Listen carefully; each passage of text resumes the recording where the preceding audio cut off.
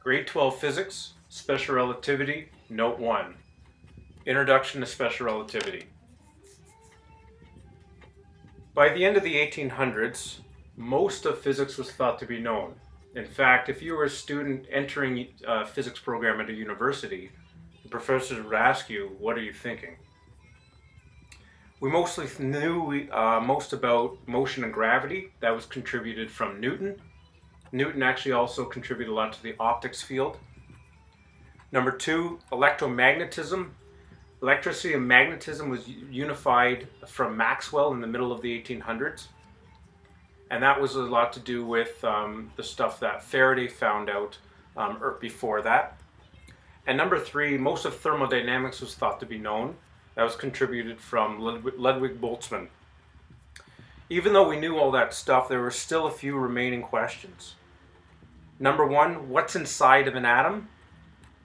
There was the billiard ball model and the raisin bun model, but other than that, we really didn't know what was going on. And number two, why does Mercury perturb in its orbit? Meaning, when Mercury orbits the sun, it makes a little perturbation. It looks like a spirograph. Newton's laws of gravity couldn't explain what was going on, so a new theory was needed. These were the two big remaining questions in physics. So two new theories would have to be created to explain them. For the atom, eventually in the early 1900s, we would come up with quantum theory that would explain what goes on inside of an atom. And for Mercury's perturbation, we would use relativity, which is something that we're going to study in this unit. So a frame of reference. This is something we have to pat down before we start. A frame of reference is just an origin of which to view motion. So if we have an inertial frame of reference, that's something that's at rest or constant velocity, which means all the laws of physics hold true.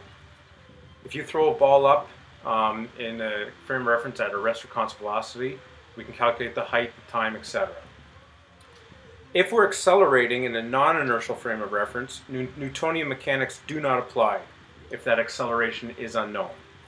So if we don't know that acceleration, we're not going to be able to use the laws of physics to calculate how high or how far or how long a ball is in the air.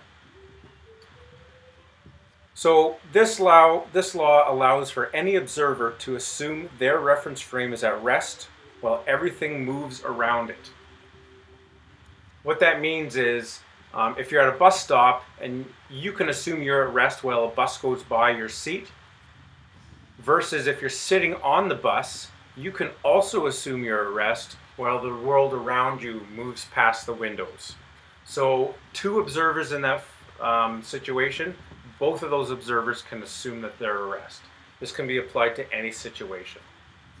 So for any reference frame, two speeds can always be agreed upon. Number one is the speed of light. Everybody can always assume that the speed of light is an exact number and it will not change according to whatever reference frame you're in. The second thing is you can always know your speed relative to something else. If something else is moving relative to you, you can always know the comparable speed between.